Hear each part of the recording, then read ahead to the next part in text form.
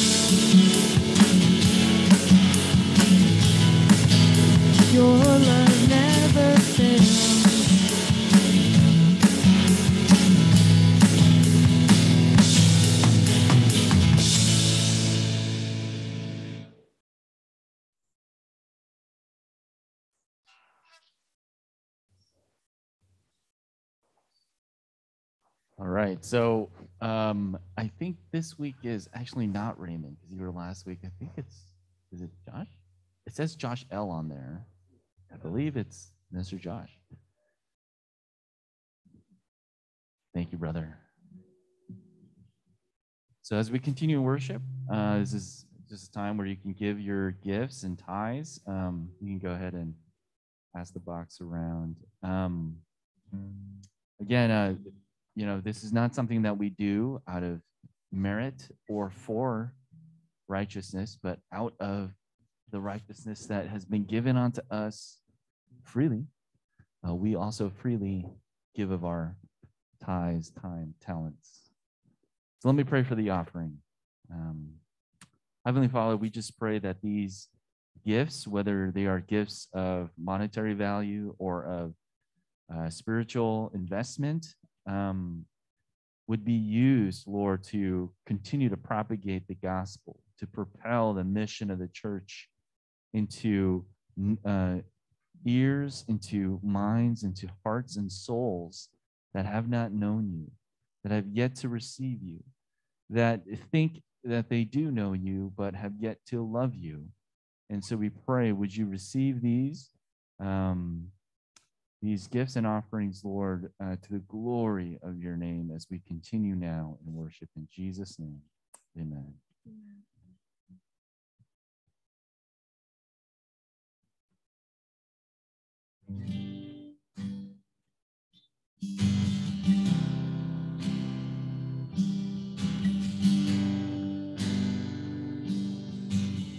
Sing How Great the Chasm. How great the chasm that lay between us. How high the mountain I could not climb. In desperation, I turned to heaven and spoke your name into the night.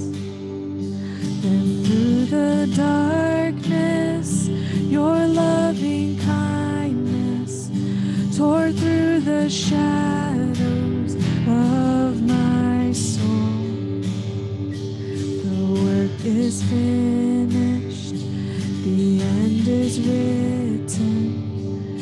Jesus Christ, my living hope. Who could imagine? Who could imagine so great a mercy? What heart could fathom such boundless grace? The God of ages stepped down from glory to wear my sin and bear my shame. The cross has spoken, I am forgiven. The King of Kings calls me his own. Beautiful Savior, I'm yours forever.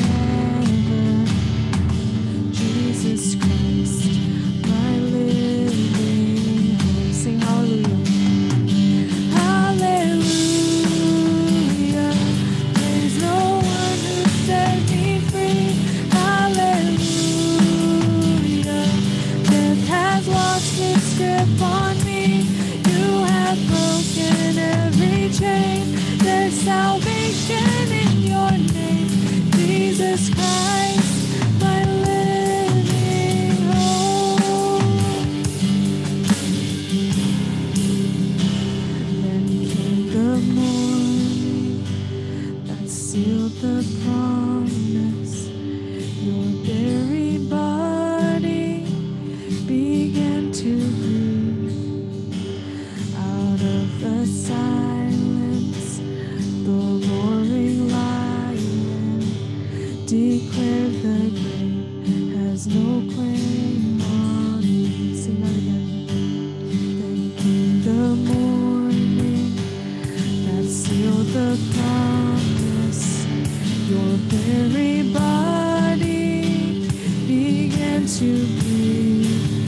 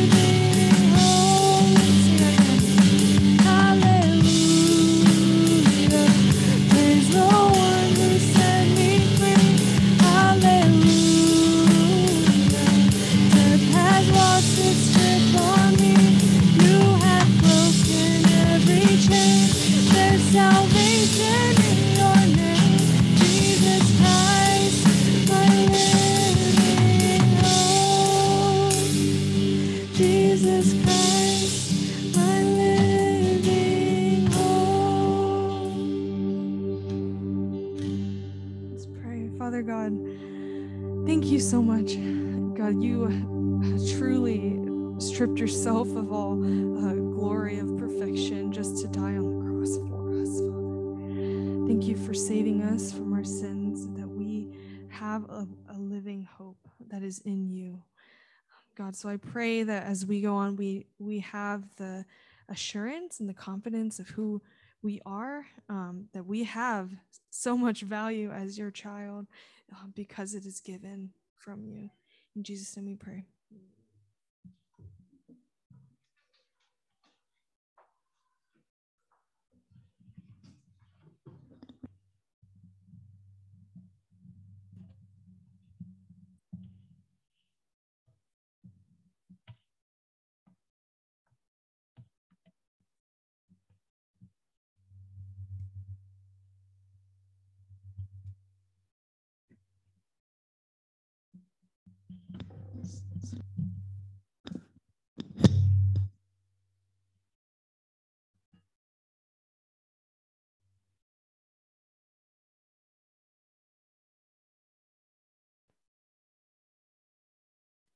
All right.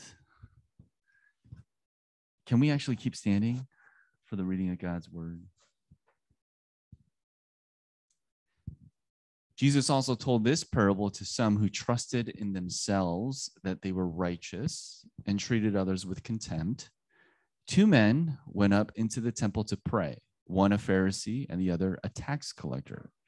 The Pharisee, standing by himself, prayed thus: God, I thank you that I am not like other men, extortioners, unjust, adulterers, or even like this tax collector. I fast twice a week. I give tithes of all that I get. But the tax collector, standing far off, would not even lift up his eyes to heaven, but beat his breast, saying, God, be merciful to me, a sinner. I tell you, this man went down to his house justified rather than the other. For everyone who exalts himself will be humbled, but the one who humbles himself will be exalted. You may be seated.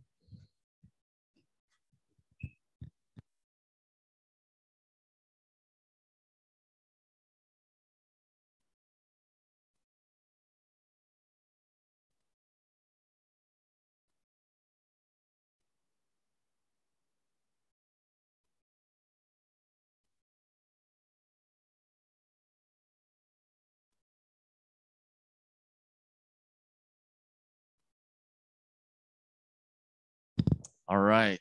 Welcome, everybody. Good seeing you guys.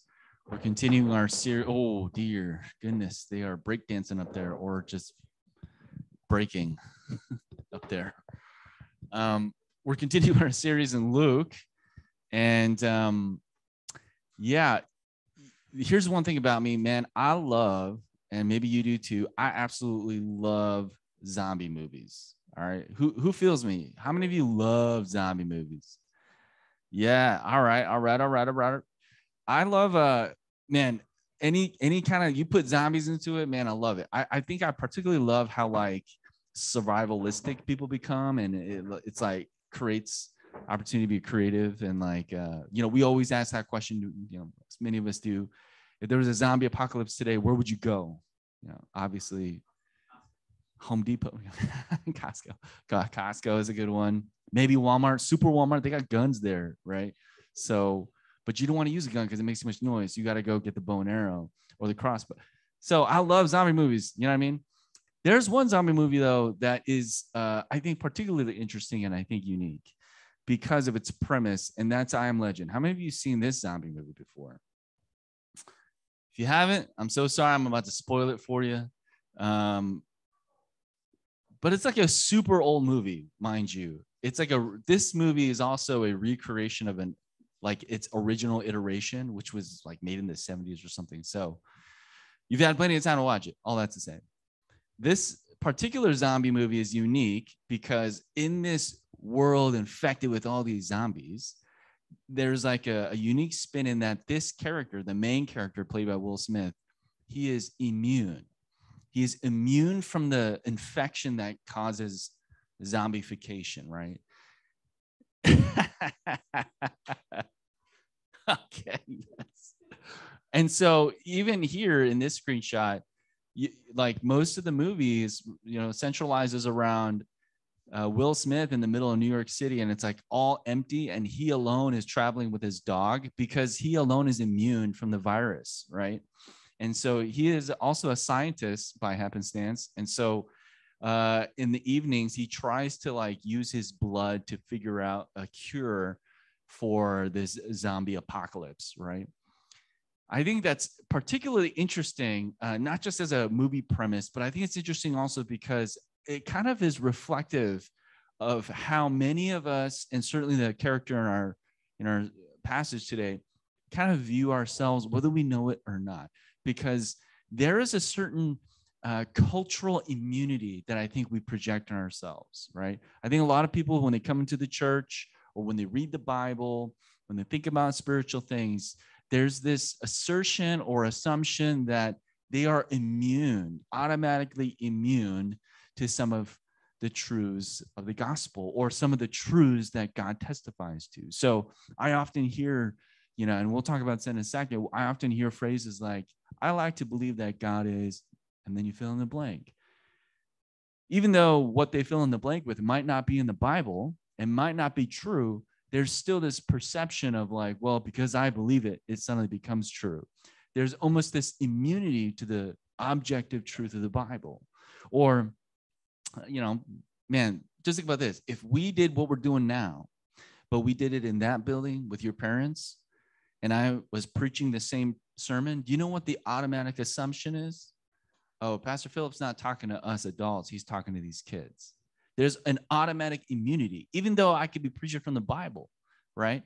And so what's interesting about I Am Legend is that I almost think, and I almost wonder if there's a similar phenomenon happening in many of our souls and many of our hearts. But the danger of it is that, man, the cost of self-immunity is eternal. Here in this, in the beginning of our passage, Jesus addresses in verse 9 people who trusted in themselves that they were righteous and treated others with contempt. In other words, he's talking to a group of people in a time and a period, not unlike ours, where they felt and they thought and assumed that they were immune from the teachings of Jesus. And we see that particularly through this word, contempt. This is a crazy word because this word in the Greek, it comes from this giant Greek word, exutheneo, I believe is what it is. And it literally means to make no account. It means to treat someone as if they were nothing. When I was in high school, my dad asked me a very poignant question. He said, Philip, what do you think is the opposite of love? And so I naturally said, hate. And my dad was like, good answer. Ultimately wrong, but good answer. And he tried to break down for me that hate and love actually come from a similar place. If you really love somebody and you really hate somebody, you're actually kind of doing the same things. You're constantly thinking about them. All your decisions and actions revolve around them, right? You will save money for whatever reason for them or to be against them. Love and hate come from the same sort of place, that sense of devotion, that sense of constancy and commitment. And so he said, the opposite of love is actually contempt. The worst possible thing you can do to someone is to treat them as if they don't even exist. For instance, if you had a crush and you really love that person, it's almost better that they hate you versus don't even acknowledge that you exist. The opposite of love isn't necessarily hate, it's contempt. And therefore, that makes contempt one of the most worst things you can do to somebody, one of the worst things you can have for someone. Some years ago, there was this book written by a guy named Malcolm Gladwell called Blink. And it's a phenomenon, it's a fascinating book, rather, I should say. I recommend you guys all read it at some point in your life. It's a book that really focuses on how quickly we make assumptions. And so there's this story in the book where there was a study done where they showed 5 seconds of a professor's lecture and had like thousands of students rate that professor literally based on 5 seconds of watching that professor. And within those 5 seconds, all these students made these crazy radical conclusions about how good of a professor that was. And what's fascinating is that if you continue to watch that lecture, it actually would become like an awesome, then that professor is rated as like an awesome guy. But those 5 seconds kind of twisted our perception. And later on in this book, he talks about how quickly we make assumptions when it comes to like relationships too. And so he talks about this study done by this guy named Dr. Groteman, I believe. And Dr. Groteman has sat with and counseled thousands of couples. And he has concluded that there are 4 key ways to destroy a marriage. One is, defensiveness. Another is stonewalling. The third is criticism. And the fourth, I believe, is contempt. And he says this in the book. Even within the 4 horsemen, in fact, there is one emotion that Groteman considers the most important of all, contempt. If Groteman observes one or both partners in a marriage showing contempt toward the other, he considers it the single most important sign that the marriage is in trouble. And he goes on to talk about how in couples therapy, when Groteman finds contempt in one of those 2 partners, it's something like a 90% likelihood that that couple ends up either divorced or they end up cheating on each other or something like that. In other words, contempt, as it relates to self-immunity, is perhaps the most devastating thing that you could practice and hold to in a relationship, including your relationship with God. And that's why at the end of this parable, Jesus says, man, he doesn't say one of these people went home sad, one of these people went home happier than the other. He says, one of these people is saved and going to heaven, and one of them is not. And so what we're going to do today, we're just going to look at these 2 characters as we consider how can we overcome contempt, knowing the dangers of it, knowing the devastation of contempt, that contempt, even in a human relationship, will destroy it. How can we avoid contempt in our relationship with God? And what is the role that immunity plays when it comes to contempt? All right. So first, we're going to talk about the Pharisee. Then we'll talk about the tax collector. And then we'll talk about you. So going back to our text in verse 11, the Pharisee, standing by himself, prayed thus. And he goes on to this very interesting prayer. I love that phrase right there. The Pharisee standing by himself. I love how Jesus, he has these quips that totally illustrate something, but also diagnose something. What does it mean for him to be standing by himself? It means that he's not leaning on anybody. It means that he doesn't need anybody. It means that he is self-sufficient. And in fact, as we look at his prayer, he prays thanks to God for his self-sufficiency. Isn't that interesting? I think it's interesting, particularly because we live in a culture that absolutely loves self-sufficiency, don't we? Don't we love it? We actually celebrate it when people stand by themselves. We love when people do what this Pharisee has done. All these self-made women and men are people that we cherish and praise in culture. And in fact, the mantras that these folks say and suggest, they're all over our media. You watch Disney Channel, what's like the #1 moral of every single TV show? Be yourself. You can do it. You don't need anyone but yourself. Believe in yourself. You. And that's what this Pharisee is doing. He's believing in you, me, himself. And that is where contempt begins. Contempt, this notion of treating someone as nothing.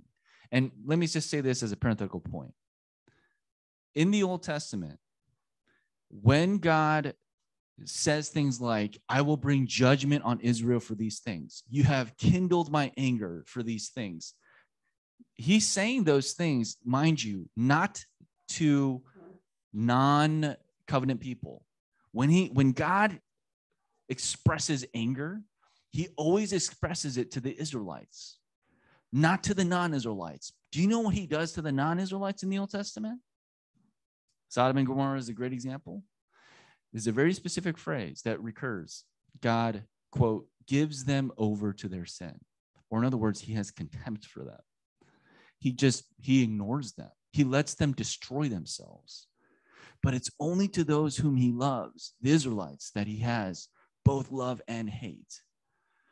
That's why on the cross, when Jesus cries out to God, he says, why have you forsaken? He says, why have you had contempt for me?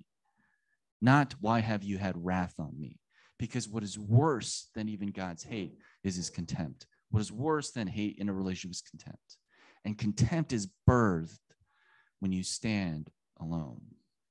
When you believe you're the subject matter expert. When you believe, I know better than everyone else, or I know me better than anyone else, and therefore I don't need anyone else. And Jesus goes on and says, this contempt-filled, autonomous individual prays, God, I thank you that I am not like other men, extortioners, unjust, adulterers, or even like this tax collector. What is he saying? He's saying, thank you, God, that I am an individual. I am autonomous. I am unique from other people. I know better than these other people. I've done better than these other people. And then he goes on to verse 12 and says, look, here are evidences of what I do to make myself a better person. I fast twice a week. I give tithes of all that I get. This is an individual who doesn't see the need for other people.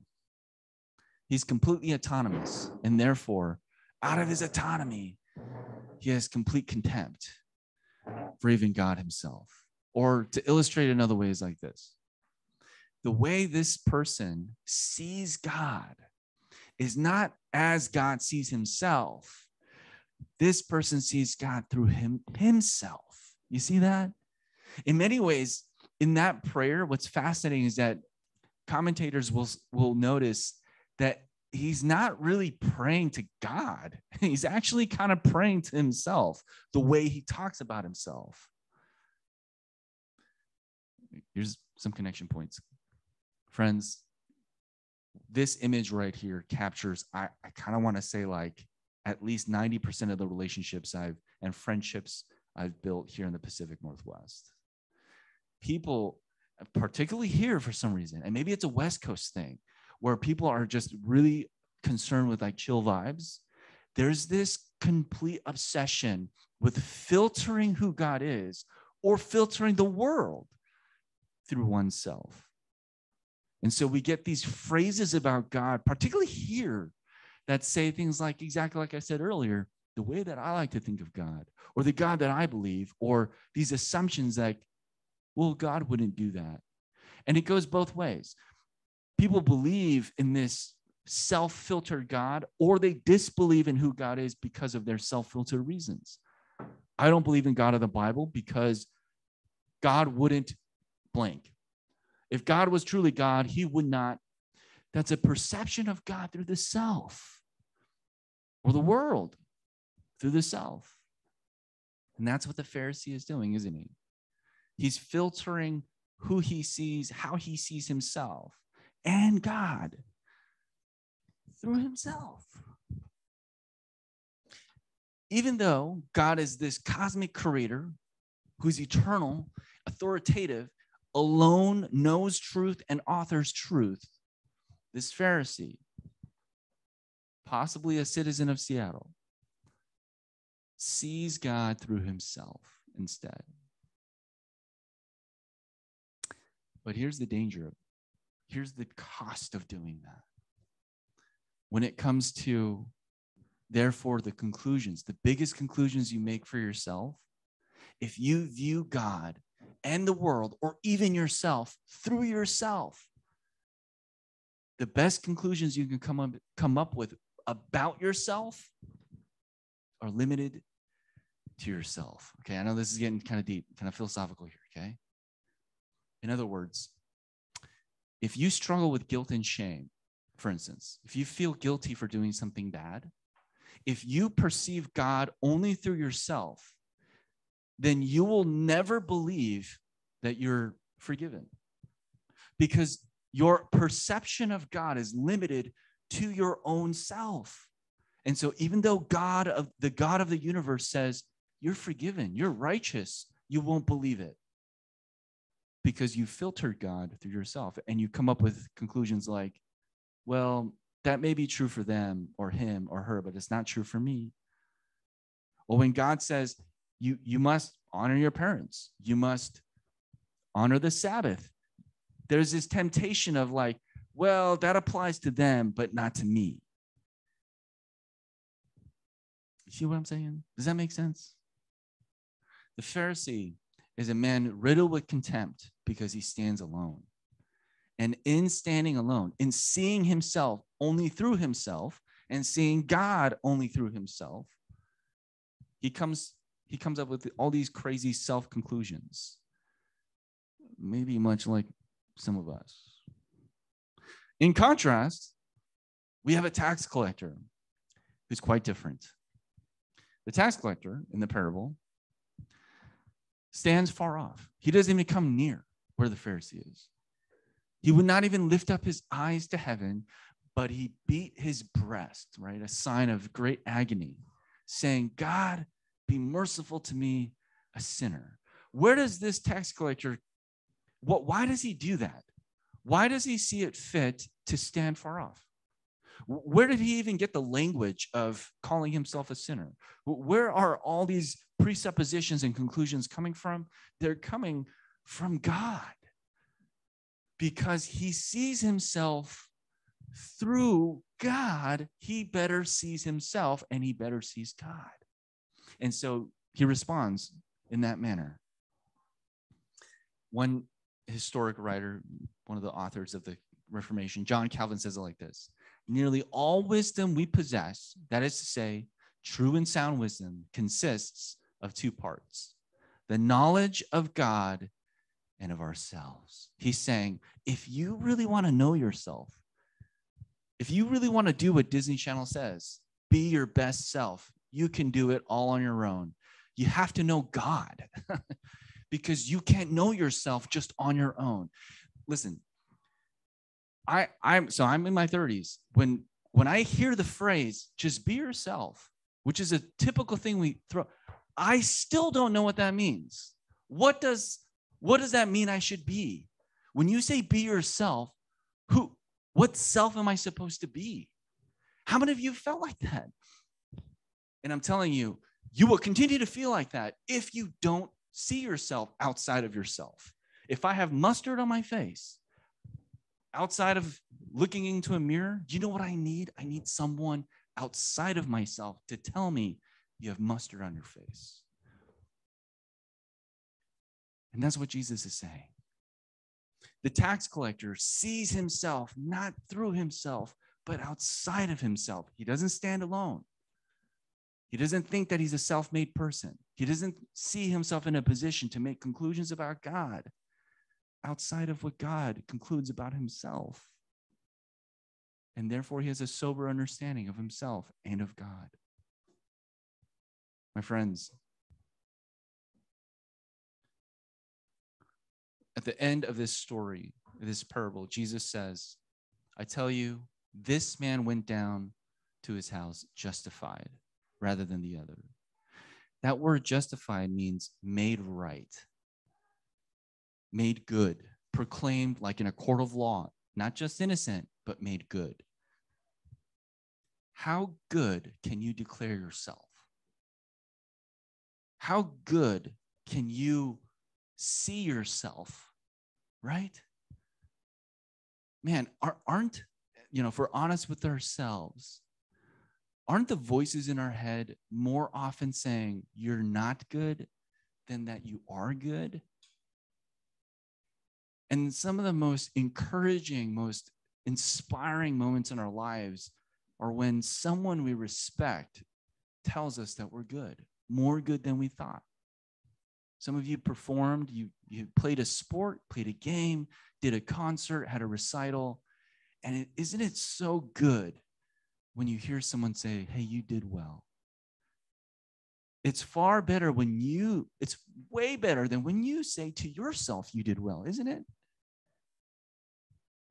Justification, in other words, true justification can't come from yourself. It comes from outside of yourself. And therefore, the last character in this story that we need to talk about is you. Who are you more like, the Pharisee or the tax collector? How do you see yourself? How do you see God? Is it mostly through yourself and your assertions, conclusions that you've made about yourself? And if so, let me just ask you a couple of questions. If you perceive the world only through yourself, and let's say you struggle with guilt, will you ever feel forgiven? If you see yourself, and God included, through the lens of yourself, what does it mean to be good? What does it mean to be just? What does it mean to be right in a situation? Is it only when you feel like you're right, feel when you're good? You guys picking up what I'm trying to say here, right? Some of you, you know what this feels like. You commit a sin, and then afterwards you feel really guilty, right? And in that moment you feel worthless. But what if the God of the universe looked at you in that moment and said, no, you're still good. Not because of what you've done, but because of what I have done for you. You're still loved. If you in that moment don't believe that, that's because you see God through yourself. And you will always decapitate God's power so long as you do that, so long as you see him and yourself through yourself.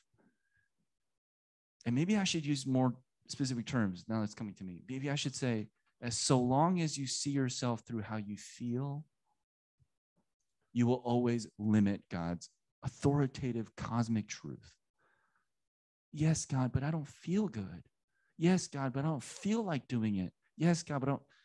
You see what I'm saying? That's what it means to look at God and yourself through yourself. And that's, no one can be justified that way. You will never experience goodness that way. You will only experience you and more of you. And if there's one thing that I know about you, according to the Bible, is that you and I suck. And we're quite sinful. But then, what would it look like to look at yourself and look at God through the lens of God? It means you see yourself justified.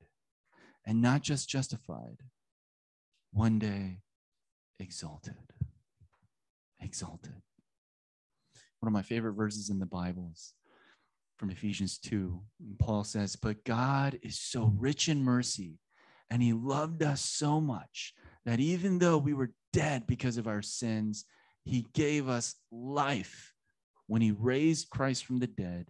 It is only by God's grace that you have been saved, for he raised us from the dead along with Christ, and seated us with him. He exalted us. He seated us with him in the heavenly realms because we are united with Christ Jesus. My friends, imagine Jesus right now. Glorify Jesus in heaven on the throne of heaven itself. Holy, majestic, angels praising and worshiping him, proclaiming his holiness perpetually. And imagine you sitting next to him. That's the truth of the Bible. That's what it looks like when you see yourself through God, not yourself.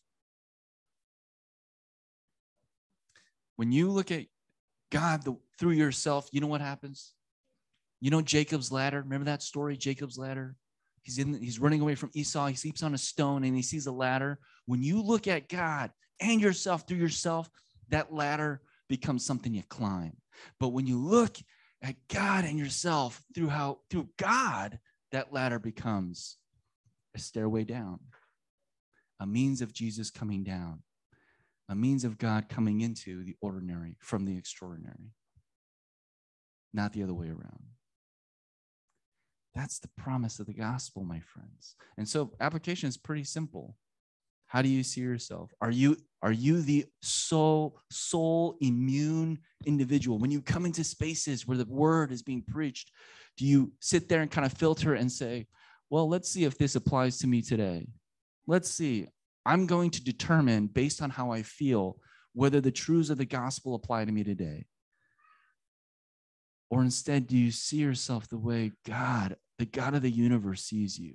Do you see yourself through the lens of the God who knew that you would be born on the exact date that you were born, who wanted you to be born exactly when you were, who carefully and continues to give you moment after moment of life, specifically intended to do something that he sees as good for you. Do you see yourself through the lens of God? What I also love about this movie is this. It's a great illustration of the gospel, because there is somebody who's immune. There is somebody who is completely, perfectly immune from all disease, from all sin. Jesus. And it's through his blood that there is a cure. There is a cure and there is a freedom from even me seeing myself through the lens of me. Me seeing God through the lens of me. So the application today is that's it. Will you pivot the way you think and the way you see yourself?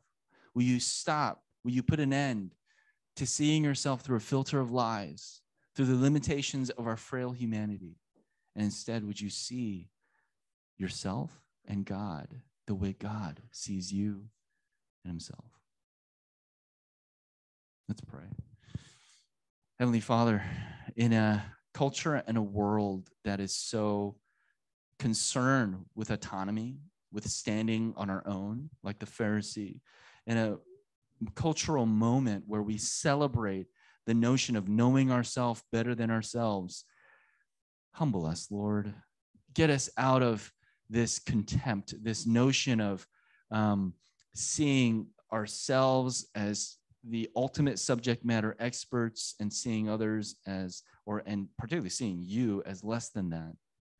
And instead, Father, would you break into the callousness of some of our souls and show us and teach us, encourage us and inspire us with the truth of your word. Lord, I don't know how many of us in this room struggle with some shame, but Lord, show us now that's a lie. That's a lie from the pit of hell. When we hear those voices, when we look in the mirror and hate what we see, break, Lord, break through those lies and teach us and tell us the truth. For some of us, whether we know it or not, we're riddled with pride. We think we're more than we're not, more than we are. And I pray, Jesus, would you break through that pride? Show us and teach us the joy of humility, of seeing ourselves the way you see us, not the way we see us. And Father, I pray as we do so, would you continue to expand the vision of what it means to be justified and exalted by the work of Christ on that cross. In Jesus' name we pray. Amen. Can we hit the lights back there, Jill?